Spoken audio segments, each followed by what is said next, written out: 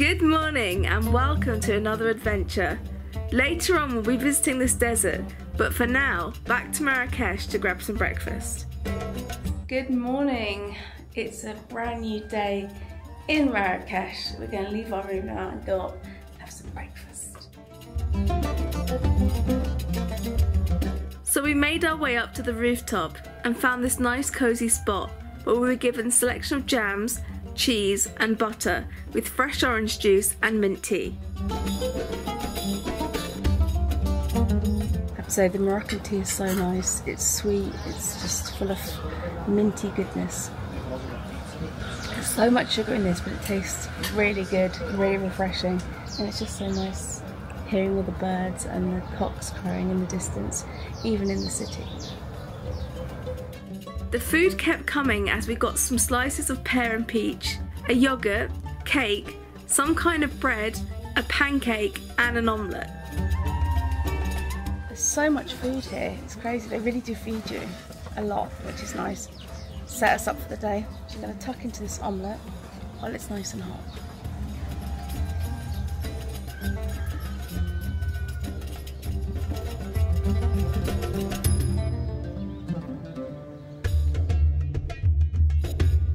After breakfast, it was time to head down to the main square.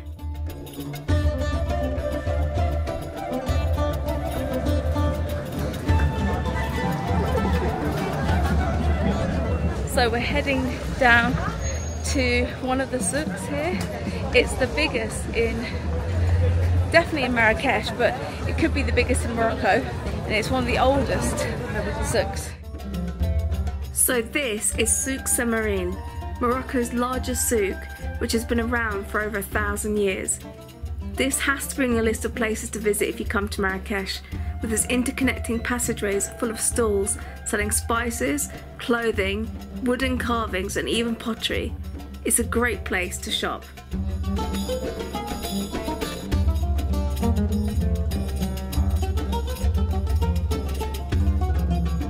This is so cool, there's so many little kind of interwoven passageways and stuff. There's so many shops and places that you can buy stuff. Definitely a souk that's worth visiting, I tell you that much.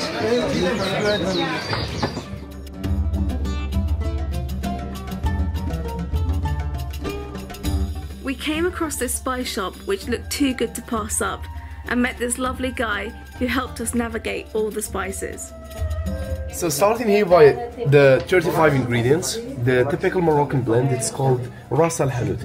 Literally, Ras Al Hanout is the literal translation of the head of the shop. So basically this is the boss of all spices. It has 35 ingredients all in one, neither spicy or sweet or salty, but flavorful. And this is the secret to the Moroccan cuisine, like tagine, couscous, all kinds of meat except fish. The second special spice we've got in here, it's curry, Moroccan curry. Now this is sweet, mild curry. It works for rice, for soup and chicken. There is a special dish, we call it chicken with lemon, preserved lemon. If you're gonna have this, or if you had it already, make sure to have it in a good restaurant, because it comes with this. This is the saffron, the gold. You know why saffron is expensive, by the way? It's picked from a flower, 3 pistils per each flower before the sun goes up. It's crocus flower. When the sun goes up, the flower closes. No more saffron for people. The flower grows one week a year, and 1 hectare of land to give 1 kilogram of this thing. Oh my gosh. That's why this is the most expensive spice in the world. How to know the real saffron, please? 3 pistils always attached, connected together. If it's not connected, it's corn silk. That's why you want to make sure it's always connected. And if you smell this, please, it smells rich. Oh wow, that is really rich. The Moroccan saffron is the best saffron in the world. There comes Spain, Iran, and Kashmir, India or Pakistan saffron. Now, since we cultivate this thing here, it doesn't cost as much as overseas because we actually make it. Other typical Moroccan spices, with the spiciest of them all, harissa. Harissa right here, this is the spicy. And you can spell it for me. That is really, really cool. This is such a nice spice shop. The guys are very, very friendly, very chilled. They let you just wander around. There's no kind of pressure to buy. There's none of that. It's just take your time, take it in. If you want something cool, if you don't, that's okay. And they've got all the information for you if you need it. So you can just kind of wander around and have a very relaxing sort of chill around these spices. And there's oils, there's herbs, there's all kinds of stuff. I'm like, what is this? ginger. They've got ginger, dried ginger. They've got everything here. Almond oil, of course. So after shopping in the spice shop, we carried on exploring the markets.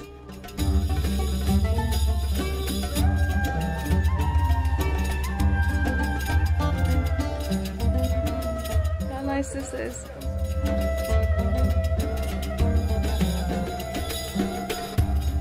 So that was really funny. The guys at the shop, like the last shop I went to, where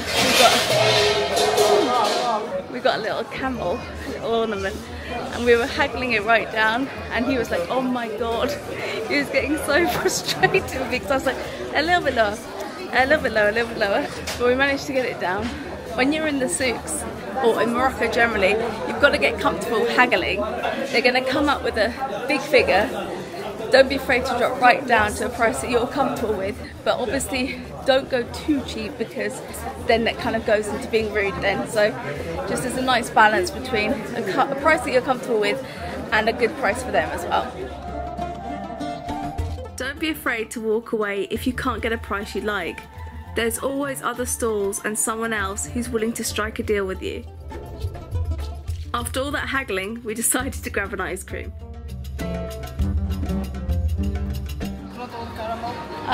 Caramel, let's try.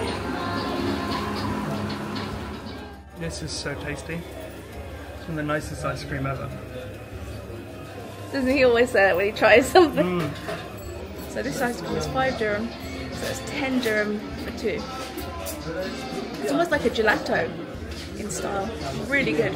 And I also got a Moroccan sweet to try. They have lots of different flavours. We didn't have any coins on us, so we only got this one. It's like a lemony kind of, almost like a little cake. It's crispy on the outside, it's almost fluffy like coconut on the inside with a lemon flavour. It's quite nice. Right, let's get back to it. We spotted this cool looking shop with wood carvings, and Tig had designed this chess set which he wanted to try and barter for. We're going to start around 250. 260. 270. 270. We struck a deal at 270 dirham. I would have started at a lower price so you have more wiggle room when it comes to haggling, but Tig was happy at the price at 270 dirham, which is around £21.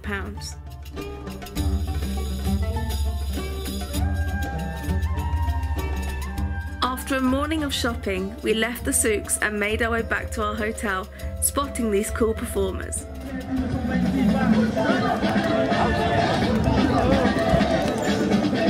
Wow, very good.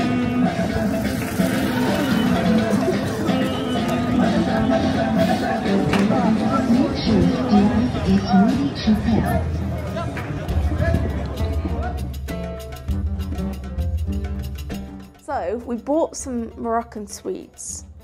They're very sticky on the outside, all of them. But I'm gonna go for this red one here. I'm curious what it tastes like. That's coconut in there. Super sticky. I know it's red, but it actually has a slight strawberry taste as well, mixed with the coconut. So it is very, very tasty. These kind of sweets aren't my go-to, you know, but they're a nice sweet snack. I'm probably gonna bring the rest back to the UK, but the last one I'm gonna try is this. It looks a bit like a spring roll, but it's got honey all around it. Wow. That one is really good. So it's kind of almost like a hazelnutty, chocolatey, peanutty taste in that. And it's really, really tasty. Kind of bit into now, it's like, ooh. That's my favourite one so far, I think. Really tasty. But these Moroccan sweets, they were a fixed price. So there was 100 dirham for a box, which is about £8. So not bad at all. After chilling in our room for a while, it was now time to hop on our bus as we were travelling to Agafay, a desert which is 45 minutes drive away from Marrakesh. After a 20-minute drive, we stopped off at a place that specialises in argan oil products.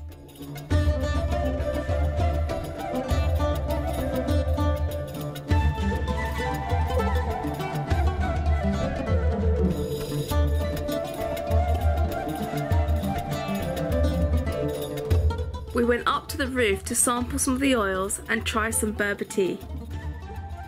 I tried the different oils with bread, the honey and argan oil being the most unique and my favourite.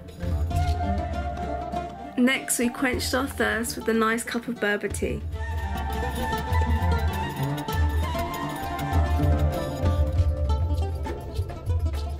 So it tastes different to Moroccan tea that I've had before. There's definitely another flavour in there, like Tig's thinking maybe star anise, I don't know. It's very nice, it's kind of slightly floral aftertaste.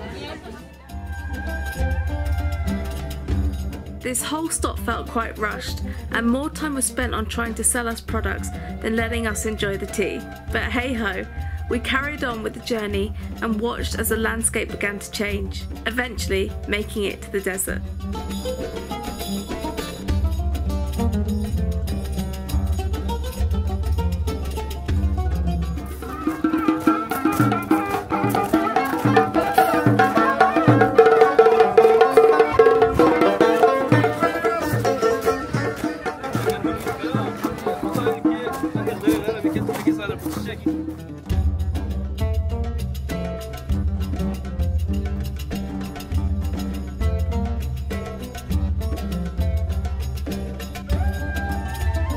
So this is where we'll be eating later.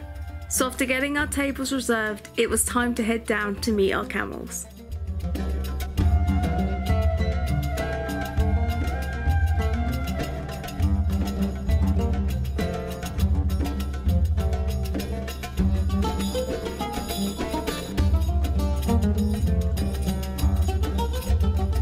This little camel will be my travel buddy, but while getting on, things didn't quite work out the way I'd hoped.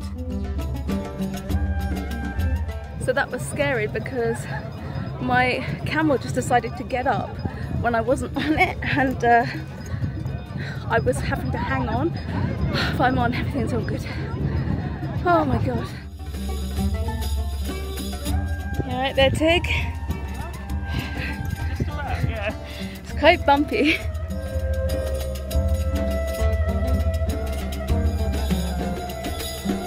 After a bumpy start, I got into the ride and enjoyed seeing the surrounding area.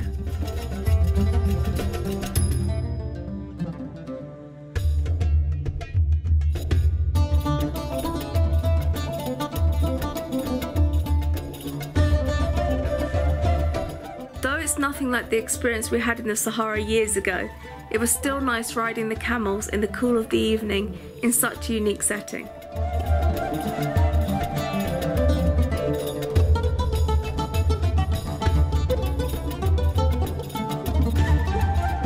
It's amazing up here on the camel, but definitely a very bouncy ride. And my one is pretty high up off the floor and very excitable. Thanks for the ride, little one. That was a nerve-wracking camel ride. It was fine. I just got a bit nervous at the beginning because I tried to get on the camel and it was quite wide, so I got part of my leg on and then it got up in the air and I was hanging on for dear life, and obviously I've got a broken wrist, so I hurt it quite a bit trying to hold on there and hold on to my camera at the same time. No harm done though. Now we're going to go and have some food apparently.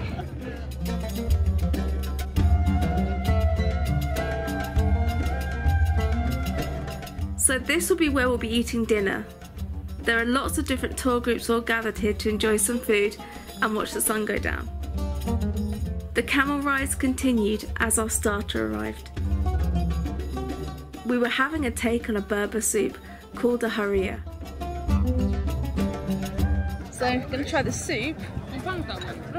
It's got kind of spaghetti almost in the middle, or noodles in the middle. Very cuminy soup, but when you dip it with the bread it almost tastes like a minestrone type soup when you dip it with the bread, but actually it's cumin. Nice. It's so surreal, everything's going off at the same time. There's people riding camels coming along, there's music down there, a whole lot.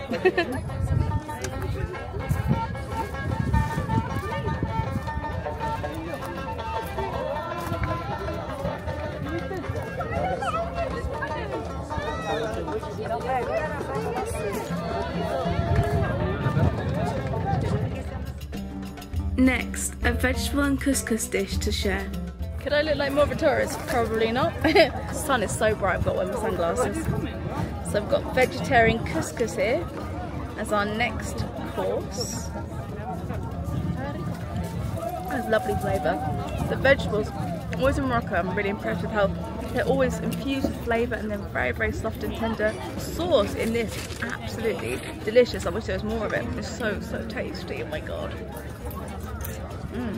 I'm just in my own element here. This is so nice. Favourite food of the trip so far, actually, and that is saying something. Then it was time for the tagines. Tig was having a chicken tagine. It's like a stewed curry done with Moroccan spices. It's really delicious. Now time for me to try my vegetable tagine. Now time to try the tagine.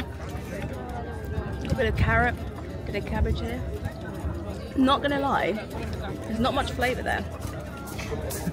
It does taste quite like potato, that kind of flavour, boiled vegetable. Not super impressed with that one, if I'm honest. The couscous that we've got here with the sauce is just amazing, but this tagine is probably the least favourite tagine of the trip.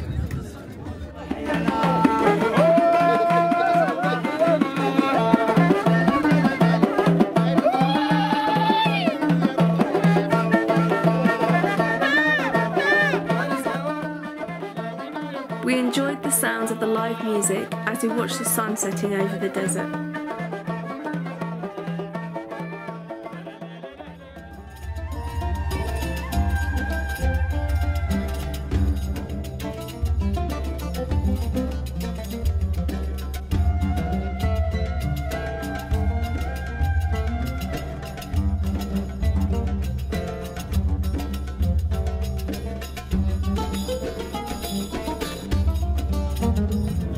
So nice, all this mood lighting around. I'm getting ready for a fire show now, so I'm going to take my seat before it all starts. Let the fun and games begin.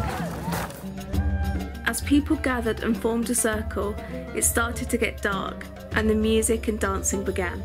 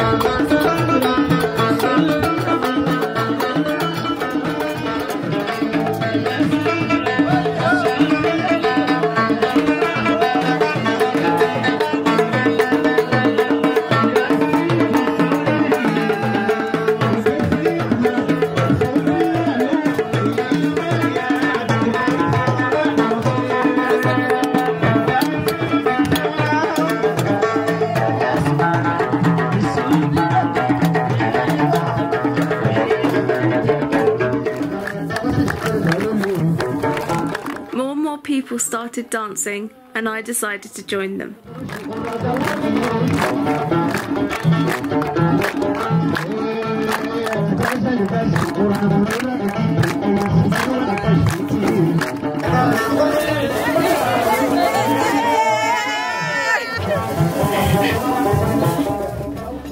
It was so much fun. Everyone seemed to really enjoy the atmosphere, dancing around the fire under the night sky. So after the dancing, it was finally time for the fire show.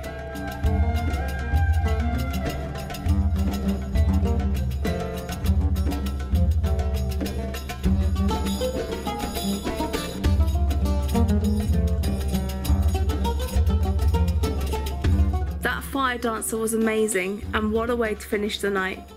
Another great day in Morocco. Next time we visit the palace, try some more great food and enjoy our last night in Marrakesh. So until next time guys, take care and we'll see you soon.